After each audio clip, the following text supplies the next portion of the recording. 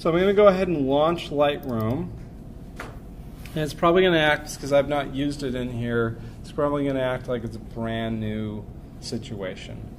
And that's a good thing, actually, because I want to go from step one, how do we work with this catalog? Okay, so first thing it's going to say, hey, there's no catalog, right?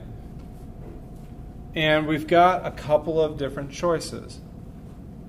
We can create a new catalog, and then we still got to come up with the issue of how are we dealing with images in one location and working in a different location. So I'm going to talk about a couple different options that you have for managing Lightroom catalogs in multiple locations. Okay. Second issue we have is how many images do we keep in a catalog?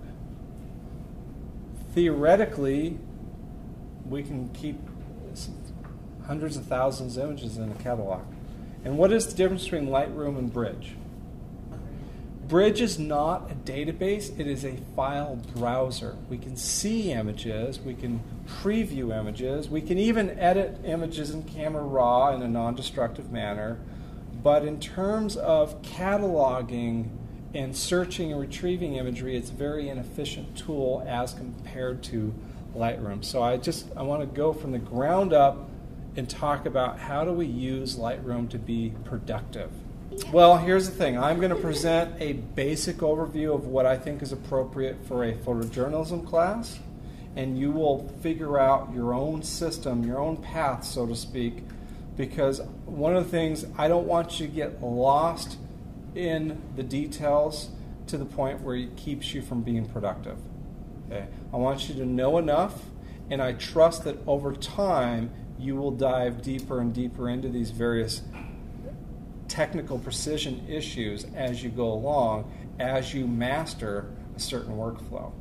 What I'm just going to talk about is a real basic workflow. I will tell you for myself, I haven't fully resolved all the issues with working with Lightroom catalogs, in that I haven't decided whether or not I may adopt a multiple catalog approach and divide my work by type of work into separate catalogs. It's probably where I'm headed, simply because I see the overhead. I create a 31,000 image library, and that's not all my images. That's just what I've cataloged to date, and I find it to be somewhat slow. So now I've got to rethink, well, do I want to keep multiple catalogs and break things up by a certain category of work, not project per se, but category of work, whether I treat a client-based commercial work as a separate catalog from personal and fine artwork. I don't have an answer yet. We all have to come up with our own answer. So first thing I'm going to do is I'm going to say, all right, this is my first catalog, and I'm going to pretend I'm in my home office, and I'm going to create a catalog. So I'll choose a different catalog.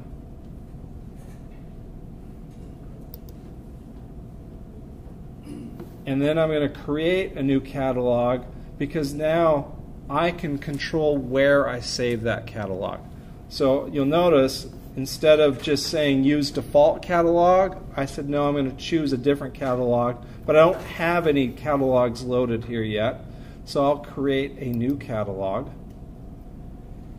And then I'll decide, where do I want it? Do I want it in my network account? So this would be my picture folder underneath my IRA-G user account, which here on campus is a network account. So this picture folder is not actually stored on this computer. It's stored on a remote server. I'm not sure I want that. Okay. On a Macintosh, if I go into users, shared is actually the only account here on campus where it's actually not shared over a network, but it's on the local hard drive. It's kind of ironic that the term for describing a local hard drive folder where we can store things as shared, even though it's actually not on a server, it's on the local machine. I could put it there. And in fact, that's where I'm going to put it today, just for today. So I'll just call this my catalog, IRA I'll just call this Ira PJ catalog. And I'll create a new folder in the shared area and put my name on it for now. I'll hit create. And I'll let Lightroom continue to load. Ira, while it's opening, can I just ask a very basic question? Yes. What I need you to explain. The collection is inside a catalog, right? The catalog is like a book, and then, you know, like in the old days, catalog is the book, and then inside are little collections, right? That's actually what a catalog and collection are. I would describe it slightly different. Please. I would say the catalog is my file cabinet, and my collections are my file folders inside the cabinet. That's the way I would look at it. Now, you'll notice Lightroom is starting to develop networking capabilities of syncing with your iPhone, your iPad, etc. I'm going to go ahead and say, sure, I'll enable it. However, it says enable sync for new collections. Actually, I'm going to turn that off for right now, and I can sync up later on. What that will do is it will take certain collections and put it on a cloud storage, make it available in my Adobe Creative Cloud account on multiple devices. We're moving towards the world where just yesterday I'm listening to a podcast. Dell Computer went from being the second largest manufacturer of desktop computers to being a publicly traded company to a year and a half ago they became private again, and they're reemerging as a cloud computing company, right? So right now, that's where the money is in the tech sector, is cloud storage. And so we have all these ways of doing cloud storage. We have Dropbox as a cloud storage, Google Drive as a cloud storage. Adobe is now going to build their version of cloud storage that is built into their products. But it's not quite there yet. And right now it's only syncing collections rather than catalogs. And that's a whole infrastructure. I will tell you, saving over the cloud can be a very time-consuming process. So for speed, I'm going to turn that off, and I can sync it later and deal with that issue a little bit later, where I maybe have a project and I'm going out of town. I'm going to go, I'll throw all those images into a collection, sync that up over the cloud, and I'll get to it through Adobe. Or I'll show you what I actually do. So I'll hit continue. Okay. First time you open it, it starts trying to help auto drive, right? Tech assist here by saying click the import button to begin. So I'm going to put in my CF card into a CF reader, and I'm going to import. So I'll hit the import button. Now you'll notice OS X wants to use what used to be known as iPhoto is now just built into the operating system as Photos. So if you're using anything newer than I think OS X.9 is when they started doing this, where it's no longer a separate application. iPhoto is just called Photos, right? And when I plug in a CF card reader or an SD card reader, the operating system says, hey, I recognize this as a collection of photos. Do you want to bring this into the photo system? I recommend we don't do that. Okay, that's a very messy way of handling imagery. And so I'm not going to do that, and I'll go back to Lightroom, and here I am in my import module, and I have a number of choices in here. My first set of choices, where do I want the files to be? And my destination. So right now the destination is wanting to go into my picture folder, and I'm actually not going to put those there at this point. The images do not get stored in the catalog. The catalog is the separate file. Okay, that's why Lightroom is both powerful and dangerous at the same time. The Lightroom catalog does not store images. It stores links to images and keeps track of where they are. It allows us to make edit decisions with images, but it actually does not store the images in the catalog. I can make edit decisions that are non-destructive, that it's not until I say, okay, go ahead and process that image, that it actually will open up the image, process it, and export it and save it with that edit. There we go, there's the shared folder here, right? And then I'll get to my folder here in shared.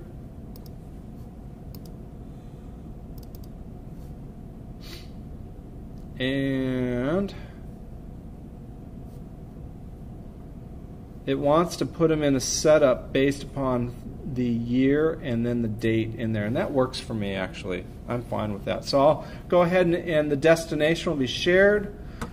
Up here under File, I have the opportunity to build smart previews, and I have the ability to say don't import any suspected duplicates. Now if I'm photographing and bringing images directly off my card, I shouldn't have any duplicates to worry about. However, if you're building a database from an existing hard drive full of images, there's a good chance there's duplicates. So it's nice for it to not import duplicates. If I did want to import duplicates, it would make a second copy to a different location. Okay? I could have it added immediately to a collection. So if this was just files from one photo shoot, I wanted to create a collection, I would do that. I'm not going to because I've got a variety of images here because like most photographers, I shoot quite a few days in a row and then try to get to my post-production after I'm back in town. So for me, these are mostly images taken down in Portland, and they were multiple days, different shoots, different bodies of work. So I'm not going to make a collection immediately. I could go in and do a rename file at this point, and that actually is not such a bad idea. And I kind of like numbering things or using a date and a file name. I could do a custom name. If it was a wedding project, I would go ahead and give it a custom name as I was importing it in. But for now, I'm pretty happy with just doing the date and file name, because the date's going to keep it. The big issue with file naming is if you never rename your files, over time you're going to reformat a CF card or an SD card, and it's going to cycle back through, and it's going to be the same image number, and you're going to end up with two files with the same image number, and it's going to create problems. So I generally avoid that by creating subfolders and also by renaming files. So I'm pretty content to go ahead and rename that. I do have an issue about smart previews or not smart previews. The recommendation generally is to go ahead and have Lightroom create smart previews. They're a little larger file size, but what they allow you to do is if I move my catalog without copying all the photos with it, if I have a smart preview, I can continue to edit my images, and then when I go back and load the catalog and have access to the image files when they go back online, it will automatically sync those edit decisions. So I don't have to take 16 gigs or 100 gigs worth of images on the road with me. If I just take my Lightroom catalog with smart previews, I can do all my editing in Lightroom, and the next time I'm hooked up to my hard drive with all the actual files, it will update all those images for me. So I kind of like smart previews. However, I will caution you, and again, Lightroom, the more you know, the more complex it becomes. The default preference setting is that smart previews get purged after so many days. Because it adds a huge amount of volume to your data in your catalog. It just expands the file size. Right now I have a Lightroom catalog that's about 2 gigabytes of data, right? So those smart previews add a lot of memory to it. So that's the decision. You can always build smart previews after the fact, and I can show you how to do that as well. I'm still kind of following Terry White's recommendation to go ahead and just start out building smart previews, just because I work my home office is where I like to do all my heavy intensive editing, but the reality is I spend a lot of time remotely. And so for me to be able to work on images remotely makes sense. So I go ahead and do the smart previews on there. Other than that, I think I'm ready to import. Anything coming to mind that Eric does differently? Keywords. He adds the keywords at that point as part of the import. That's cool. I guess I don't, because I'm importing different shoots all at the same time. So I'm going to do my metadata afterwards. Okay.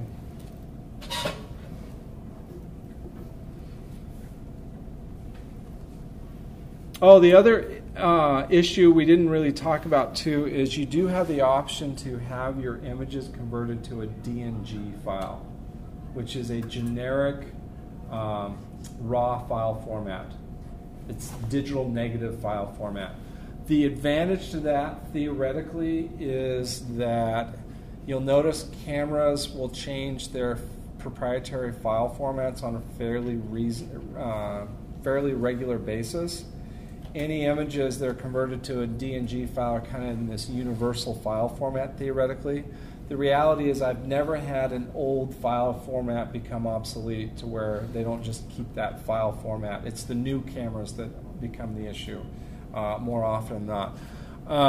The DNG file, though, is interesting because, and the one advantage to converting to DNG that I know of, I don't do it yet. I haven't. It just takes more time up front, and I tend to be impatient.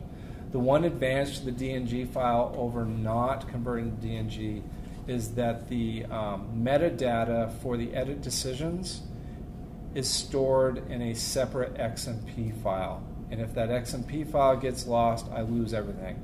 DNG files store all the metadata in the DNG file.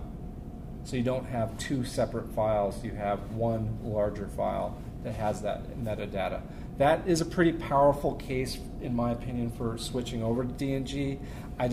I've got so many existing files, I haven't adopted that to my workflow yet. It's something that I will probably start doing as I continue shooting here forward.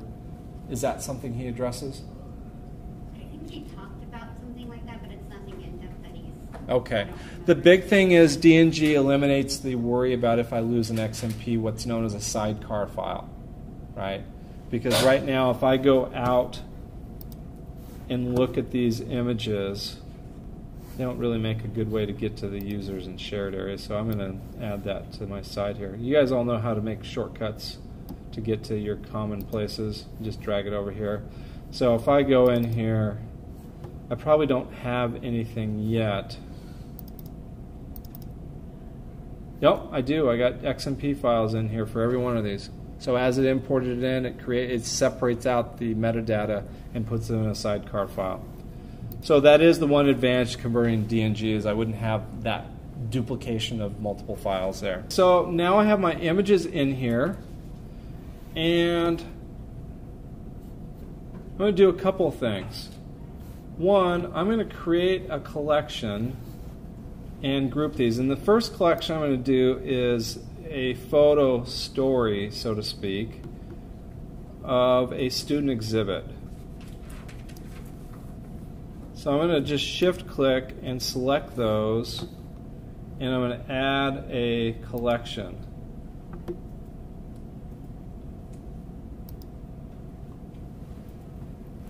And I will just name this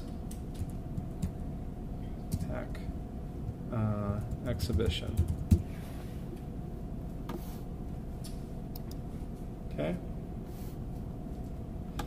So now I've got 84 files in the collection. I generally start out making the collection first, because now if I delete something out of a collection where I eliminate it, it's not deleted from the database, it's just deleted from that particular collection. Okay. So once I've done that and I've got my collection, I will generally do one of two things. I will do a keyword. So I'll select all these images and start giving it keyword.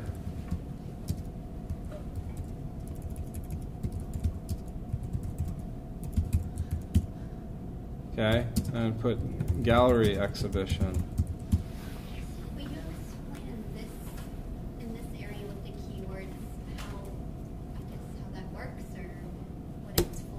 Yes, absolutely.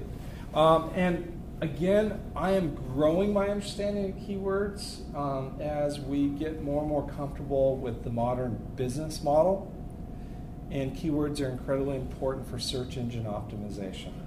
So metadata, we don't yet have a way of searching for pixels. I mean, we have facial recognition software. We do have the ability to find images that look like some other image. That technology does exist. But by and large, in order to find an image on the internet, we have to search for the metadata text that's with it. Keywords are important because they fuel the search engine responses to queries. So when I upload and publish an image to a blog, a social media site, or I put it anywhere in a server that's connected to the network, those keywords become Boolean search operators. That's probably not the technically correct term. Boolean is not the right term. They become words that if anybody on the internet is searching for, that becomes part of the response to it. So keywording has become increasingly important to photographers to be able to sell their images. And in fact, if you work with, if you were a commercial photographer selling stock photos, there's an application called Photo Quote that actually has a whole separate add-on module for keywording to help you manage your keywords to make your images more sellable as stock photos. So we've got keywords in here. I also have the dates of the images as well, and I have it in a collection. So I know I've got a number of ways that I can search for it. So now the issue becomes about ranking them. And so I want to see individual images and look through here, and this is where I use the star system to rank my images. Now I will tell you that I do two different types of ranking systems.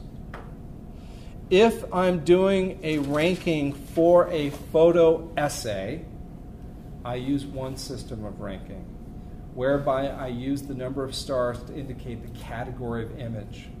One would be an established shot, 2 would be a portrait, 3 would be an action shot, 4 would be a detail shot. So I have a way of grouping my images by categories of shots for a photo essay. And then what I do is I've reserved the 5-star as being the best image from each of those categories that I want to publish. That's one ranking system. If I'm just doing a portrait shoot where I'm not telling a complete story, it's really just for a client doing a photo shoot, I will use it's just the system that has evolved for me, is I will go through, and if I'm not sure if I want to keep it or not, I give it a 1-star. If I know it's a keeper but I'm not sure it's great, I'll give it a 3-star. And then I'll go back through and give 5 stars to the ones I actually want to show the client. Now we heard something interesting from Young Quack when he presented, where he used ranking as a way to tell his editor which images were best. Because you don't generally get to talk to the editor of the images, you just upload them and they're there. He was able to control what the editor saw by ranking and by sequencing and putting them in the order he wanted them to. So when you export them, you can rename them to a sequence number. So I've got 2 ranking systems, and let's just go through. This would be a portrait, right? So I would rank this 2 stars for the category portrait. Okay. Now I can hit the stars manually with my mouse, or I can just hit the keypad, the number, and it will. Lightroom's very efficient with ranking. So I can just go through and I go, oh, I like that one. I kind of like that one. I'll go ahead and rank it as a 2. That's an action shot, so I'll give it a 3, 3. And I could go through and I could select a group of them and rank them as a 3. These are all action shots. I'll rank them as a 3.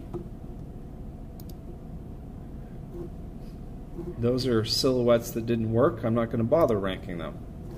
Those are more action shots. I'll rank it as a 3. This is all before editing, right? This is just. This is before. I'm just going through and organizing my photo shoot. That's a 3. Okay. That's me trying to be creative. I'll make that a portrait. That's a 2. Kind of a creative portrait sort of thing, right? Also, I can quickly rotate them by using the keystroke of Command and the left bracket key to rotate a certain way. Okay, these are that's a portrait, so that's a 2. There's an action. That's a kind of, I would argue that that's, even though it's an action shot, I'm going to call it a portrait because it's really static. And what's really going on, it was about me seeing the reflection of the face looking back at her, and as well as a reflection of the other person. So for me, I'm going to call it a portrait rather than an action shot. This is a gray area. Is it an action shot? Yes. Is it a portrait? Yes. I'm going to go ahead and call it a 3. I'm going to call that a 3. I'm going to call that a 2 because that's kind of a portrait. And I can rotate these later. Okay, there's action, action. That's a detail shot. It's really not appropriate for this story, but hey, I was having fun. Again, I would call this a detail shot that's also got an element of portraiture because of the reflection of the viewer in the frame. I kind of like that myself. You can see I had an idea of what I was doing. That doesn't work. He's got a barrel in his eye. That's not working. That's a detail shot, but it's not one I would probably use. So I'm just going to go through these quickly.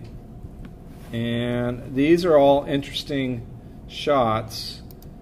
And I'm going to call them portraits for right now. And I can always change the category later. But again, I just thought it was really interesting. Oh, there we go. How the reflection was playing out. And these are candid photos. I didn't ask him to pose. That's definitely a detail shot of glass cleaner with all the framed artwork in the background. Okay. So those are all action or detail shots, excuse me. Well, that's a good point because I don't really have a good establishing shot. That actually is a somewhat wider, again, it's a gray area, right? And then here's another detail shot. I try to get, I will tell you the establishing shot would be the exterior of the building. Where is it? Right? And I don't really have that shot. So, you know, the fact of the matter is I strive for all 4 of those categories. I try to keep them in mind. I don't always get it. And I guarantee you I don't ever publish 4 images. It's a weird thing. I will almost always, I'll publish 3, I'll publish 5. I will almost never publish 4 because there's no way to lay it out on a page that doesn't divide the interest. We want asymmetrical balance. So the reality is I generally will drop one of the category shots off when I actually publish to a blog or publish to a printed page. I will include all of it in a slideshow, but that's a whole nother lecture and I'm not going to worry about right now. What I am going to worry about is now I've got the ability to filter by ranking. Okay? And I can change the ranking to an equal to where I only see those that are 2 stars, right? Now I will tell you that I will go through these images as quickly as possible and go which ones grab my attention. And I will come in, I see this group is shot vertically and I'll flip those real quick. And I'll go, oh, his eye doesn't work, that kind of works. I kind of like that one. I mean, that just doesn't, okay.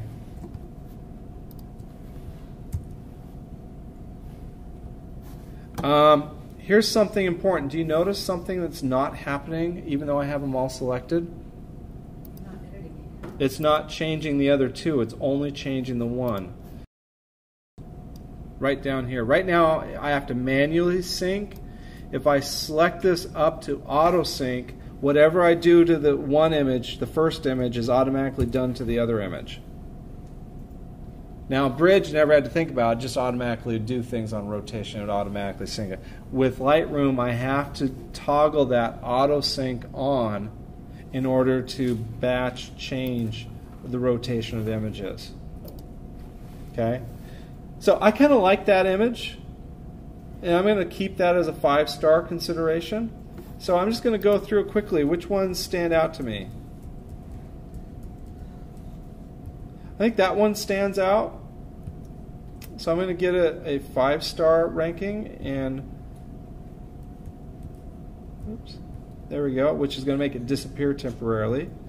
That one doesn't work. That one doesn't work. It's kind of cool, but no. That one's too feels staged, even though it wasn't, because that smile. That one feels more candid, doesn't it? So I might keep that one, and I'll come back and do editing later. That one feels a little staged. It's the deer in the headlights. It's a cool image because of the toes and kind of the boyish charm of the person in the image, but I think I like the other ones. So I think I'm going to move on to my next category, and I'll go, all right, let's go through these quickly. Notice the nose area here is fully separated from the sleeve. Here we've got a little bit of a merger and more separation with the white background there. I actually kind of like that one better. I'm going to give that a 5 just to hold on to it as a possibility. That one's kind of interesting. There's a lot of visual information. I can't see the artwork, but I can see the glass cleaner and I can see the person hanging it. I'll consider it. Here I've got to rotate that one. And I just, as much as I love the concept of this, I think it's too blurry to use. So I'm going to drop it. I'm not going to use it. That one shows a relationship going on, which is kind of interesting. But I'm going to go ahead and leave that one because it shows a relationship of two people working together. Now I'm going to go to the next category. I kind of like that one as visually interesting. I'll think about it. I like that one, but I feel like I have too many of the same person. I love that image. It says a lot. That one says a lot too. That one says a lot. That's kind of the establishing shot. And then now I'm down to my final selection here. So I haven't done any editing. Here's the challenge. It is easy to lose your time by editing too many images. Right? So I'm not going to edit all my images. I'm going to edit the ones that I think I might publish. This image I might publish. So I'm going to go through and say, which one am I publishing? Well, I like that one. I like that one. That one's fun, but it just doesn't work. So I'm going to downgrade it to back to its category.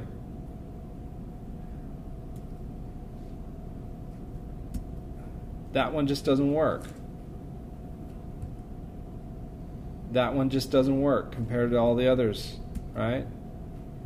That one works pretty darn well. I'll keep it. I think that one works a little better than this one. What do you think? Yeah. Right? It's darker. But Oops, I think I screwed up though. I actually hit the wrong key. That's the one I want. There we go. And then let's go back to 5-star or better. There we go. I've got that one, and I don't want that one because the cross is too close to the merger there. So I'll go back. Yeah, I like that one, right? Yeah.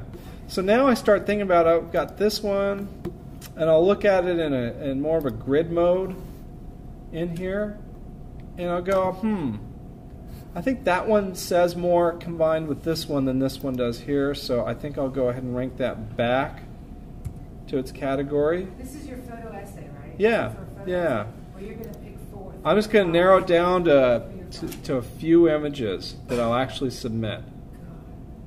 Okay? And maybe that's what I'll submit to the editor right there. Remember what Young Quack said, don't send me everything. Send me enough of a selection of what's interesting.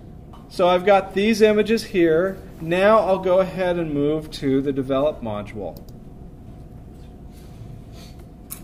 Okay? And I'm going to turn off the tips. All right. So first thing I'm going to do is white balance.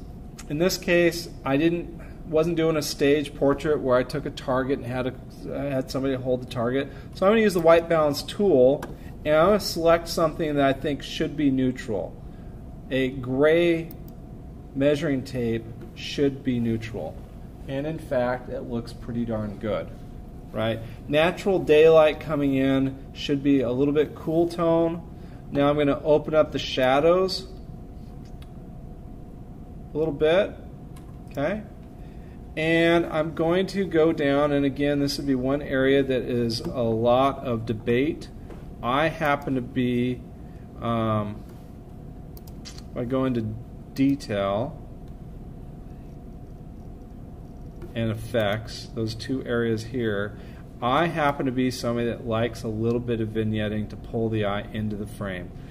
I generally will vignette most images somewhere between -12 and -18, depending upon how bright the overall and how solid the overall backdrop is. The more solid the backdrop, the more the vignette is visible and apparent. The more natural and organic and camouflaged it is, the less noticeable it is, that I can go a little bit deeper with it. What was the first tool you used again? The first tool was the white balance tool, where I used the eyedropper. This is the basic correction of correcting the white balance. So I'll click on the eyedropper and just select something in the scene that should be a neutral color cast. Why is that? Why is what? Why are you doing the white balance if you haven't said, I mean, if you have, like you said, you didn't fix the background? So how do I usually shoot? I will shoot typically in RAW mode on my digital camera with the white balance set to auto white balance. The reason I do that is out of the box I'll get close. I mean, automatic technology works reasonably well, probably 80%, it gets you about 80% there, right? The professional just has to get the rest of the way.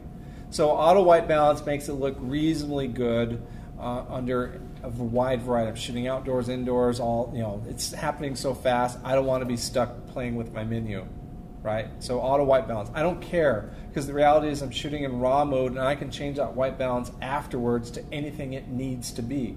So I've got this white balance in here, and right now it's actually at 2950, and I'm actually going to bump that up manually to probably 3000. In fact, I can click here and just type in 3000.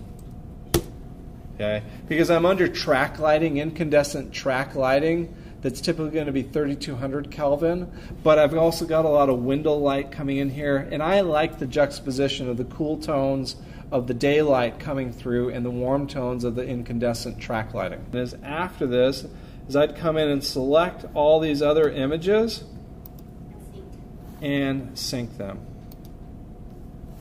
And I'm just going to sync the basic, the white balance at this point. I'll turn everything off. Check none, hit white balance. Should we get in a habit to shoot like a gray or white card with photojournalism or no? No, absolutely not. You don't have time. The light conditions change too much, too rapidly. If I'm doing a portrait, yes, I shoot a gray card, or I shoot a target, right?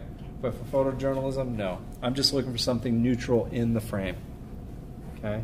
And look at this. These look pretty darn good, right? Yeah. So I'm not going to worry about that. I did not sync. I need to sync the rest, this other one, so I'll sync that one.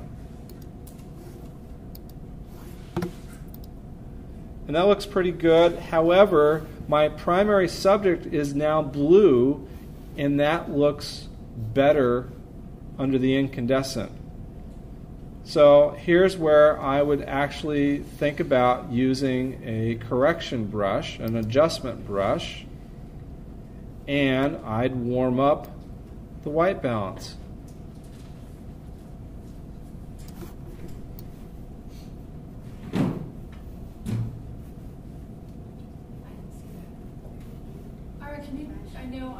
I missed it because I was closing the blinds so I could see what you did. What did you do? Now, I don't want to change the exposure, so I'm going to drop that back to 0. Okay, but I'm changing the white balance. The adjustment brush is this tool right here. It makes me think of a cosmetic brush, right? And I'm just going to go in, and this is where I can do 90%. I can do 100% of what a photojournalist needs to do in Lightroom. Because I'm not removing anything, I'm not cloning anything, I'm just doing basic dodge burn, color balance, image sharpening, just the real basics. And that's all we're doing for this presentation today. Lightroom's pretty powerful though. I can do individual burn areas, and the only thing I'm doing here is I'm balancing out the color because I got multiple light sources going on. And even there, that's a kind of a gray area. I kind of pull it back to where it just feels a little more natural. Okay. So now that background looks pretty good. I'm going to go back to my basic editing here, and I'm going to pull my shadows up just a little bit in that background. See how that's just pulling that area up? But it's a universal shadow correction, so I'm not overly changing the image. Right? And then I'm going to come to my sharpening, and this is where we get into the detail section. And we get into our sharpening. I generally set my radius for sharpening to 0.8, and I will tell you that if we're working with image capture files, camera raw files, we have to do some sharpening after capture. The images will always be a little soft. Now, what that number is, I mean, if I go in here, okay, and you'll see that I'm just adding noise by over sharpening. I'm not actually gaining any detail. There it's blurry. Now I'm seeing the grain. So I think of this from my darkroom days, what it was like to focus an enlarger with a grain focuser. Where do I see the edge of the grain? Excuse me. I will tell you that most of the time my standard sharpening for just everyday publishing is about 50. At 50 I see the grain pretty sharp.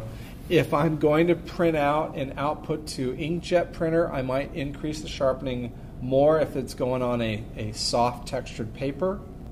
But in general, kind of my default is about 50 on the sharpness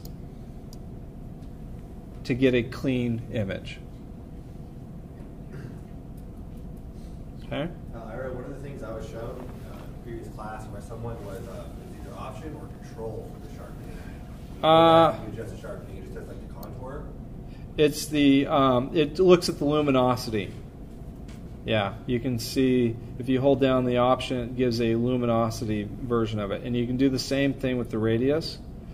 It's an Alt key on the PC, and it's an Option key on the Mac, and you can see how the radius is getting a posterized effect. Now, I will tell you that sharpening in Lightroom is going to be less destructive, and it's going to be less noticeable than unsharp masking in Photoshop. So most of the time, if I'm making a print, I do take the image into Photoshop to finish sharpening.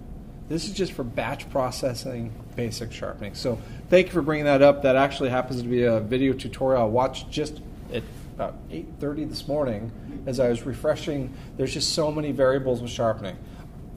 I just have to admit to you what my workflow is, right? There's no one right answer. Yes? Not to sidetrack, but are we going to have time to work? Yes, we are. We are indeed. Okay, so I've ranked, I've selected, I'm going to select them all. I've done some basic color correction. I need to go ahead and put some captions in. I will go all the way through this process. I will do the basic sharpening. I will export it. I will publish it. Then I will go test my published work. I look at it after it's published.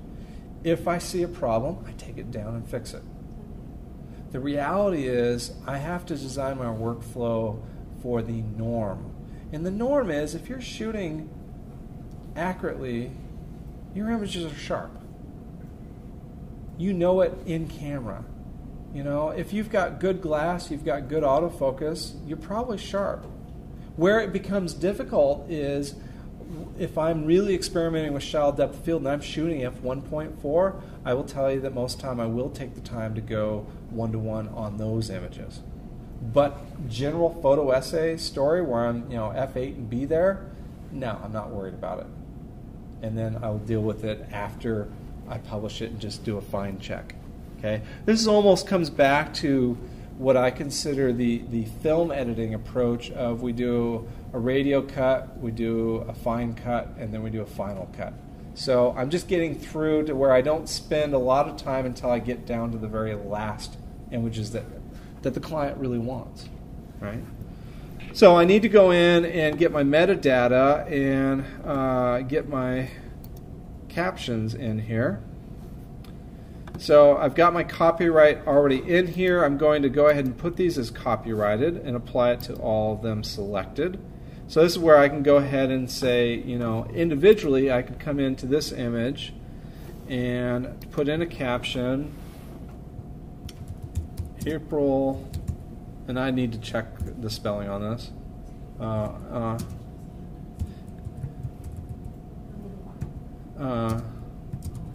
All before hanging artwork for the 2012 SFCC Photo Arts Club exhibit on April 3rd, 2012. Boom. So here would be another one. I'd come in here, and I'm going to change that one actually, and this is going to be Will. Oh, what's Will's last name? You know what? I'll look it up on Facebook. Not Will. Oh, Will Carpenter. There we go. So Will Carpenter adjust a framed photograph in preparation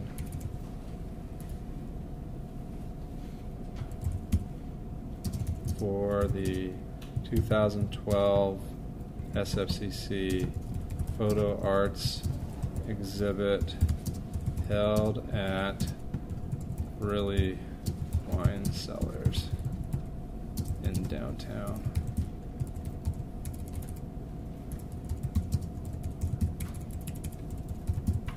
Spokane. Okay, so here's where I would go ahead and caption the images before uploading them, is in the metadata panel, right? Now we've got keywords to apply to all the images, and then if it's photojournalism and I need specific captions, I go in and apply the specific captions.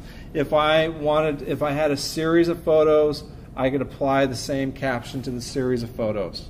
So I've got my ranking, I've got my reduction down to the best images, I've got my captions in. The last thing I need to do is export these images, and I'll just go to File, Export, and I'm going to export to a specific folder, choose it. In this case, I'm going to go ahead and put it where it's easy for me to find, and create a new folder and say 2012 Pack Club Exhibit.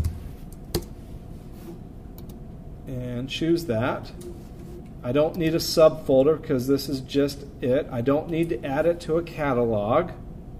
Okay. And I'm going to export full-size JPEGs as a preset at maximum quality, all metadata, and I'll keep everything in the metadata, and I don't need watermarking.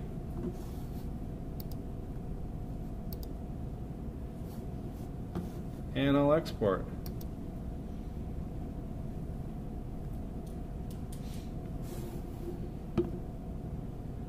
And it's going through the process of exporting those files. And they're being exported as what extension? JPEG. JPEG, because you put JPEG at full and you put the left side for burn at full JPEG. Yes. Okay. Now, I also want to point out there are some features in Lightroom that are designed for personal productivity, and we want to talk about this. There's some built-in social media. You can set up a Behance account, and let me jump out of here for a moment.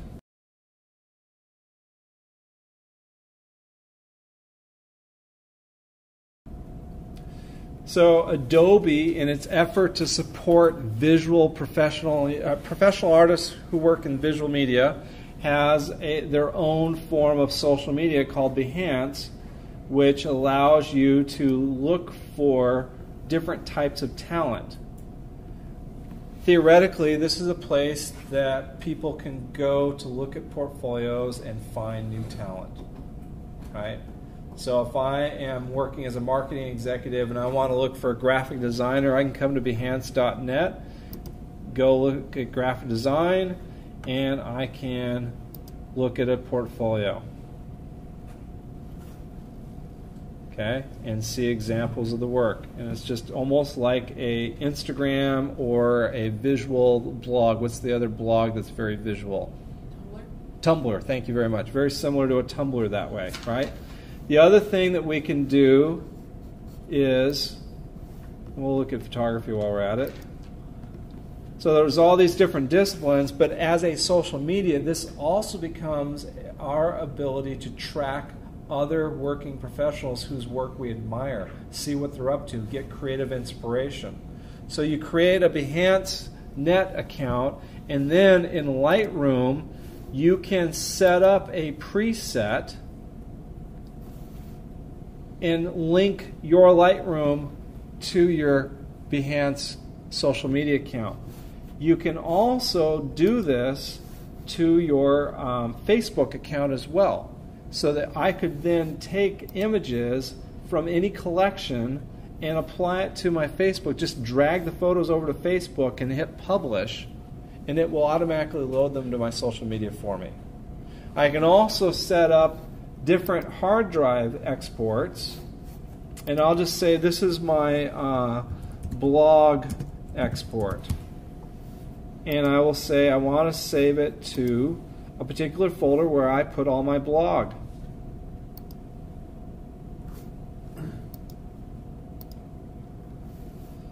And let's go to recent places. Go back to my folder here, and I'll call this my blog exports. Choose. I'll tell it to put it in a subfolder that I can go in and rename afterwards. I can tell it to rename the original file plus a custom name. So what I'll do is I'll do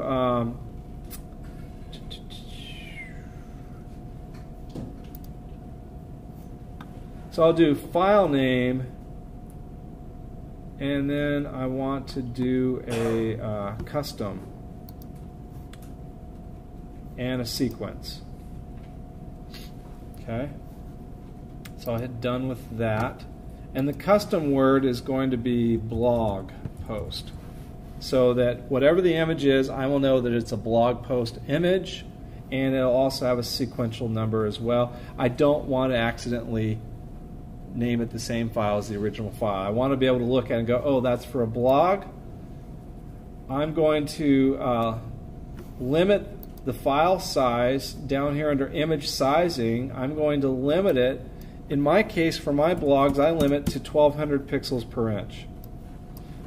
I do this for two reasons. One, practicality is that most people are looking at my images on a smartphone or tablet, which means they don't have that much real estate when you put it on a website that they're going to need to look at a 2000 pixel image. The second practical reason is I don't want to upload an image that is printable. 1200 pixel image means that if I divide those 1200 pixels by 300 pixels per inch needed for a high quality photographic print, I'm saying the maximum file size they could print at is a 4-inch image. I'm not going to worry about that. I don't want people to download images that make them 5 by 7, 8 by 10, or larger, right? So I will go ahead and limit my blog post images to about 1,200 pixels per image.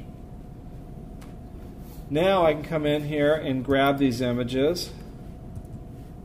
And let's say I'm going to pick just the 3 images for the blog post. I'm going to pick that one,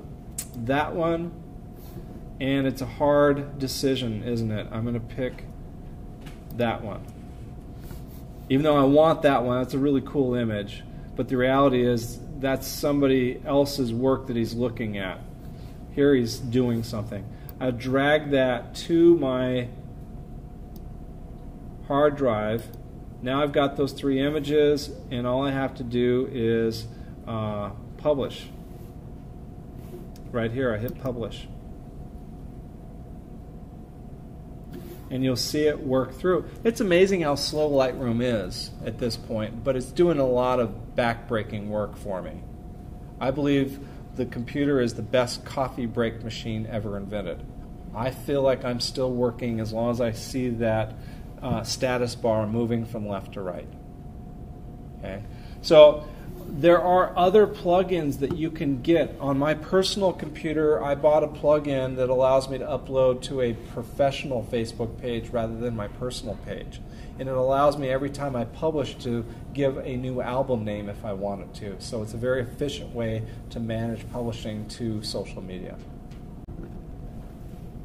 So when I upload these multiple images to the blog, it's going to add them to the blog post in the order they were file named, right? And I have to decide which image is going to be the image that I want people to see from a index of images on a blog, because most blogs allow the user to look at them as a feed of each post having one feature image. I have to decide what that feature image is. In this case, I feel pretty good about this image being a feature image. It's visually interesting. This would be more of an establishing shot. This would be more of a detail shot. If I wanted to change it up, I would just cut and paste that in front of the other image so that that's the one that shows up if I publish that image. And I'm not taking the time to put the text in there. But if I go to View Blog, there's the standard blog view, but if I go into magazine mode, that feature image is going to be what helps people decide, oh, do I want to see what that is or not? So I have to decide what that image is. That should be the cover that grabs their attention to look further. Now in this case, I'll go ahead and edit that, and I actually do think this other image is more interesting.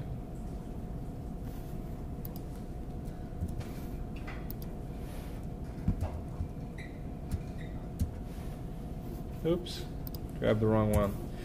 The other thing I want to do is I want to control the size of the images. So I will click on this image and I'll set it to be large. And I can set this one to be small. It's not that important. Okay? And I can set that one to be a little bit larger. And maybe I go ahead and put that in front of that other one. I've got some choices how I publish these images. And now if I look at the blog, and I go from the standard view to the magazine view, now I will see, and then whatever text would show up in this space here. Okay?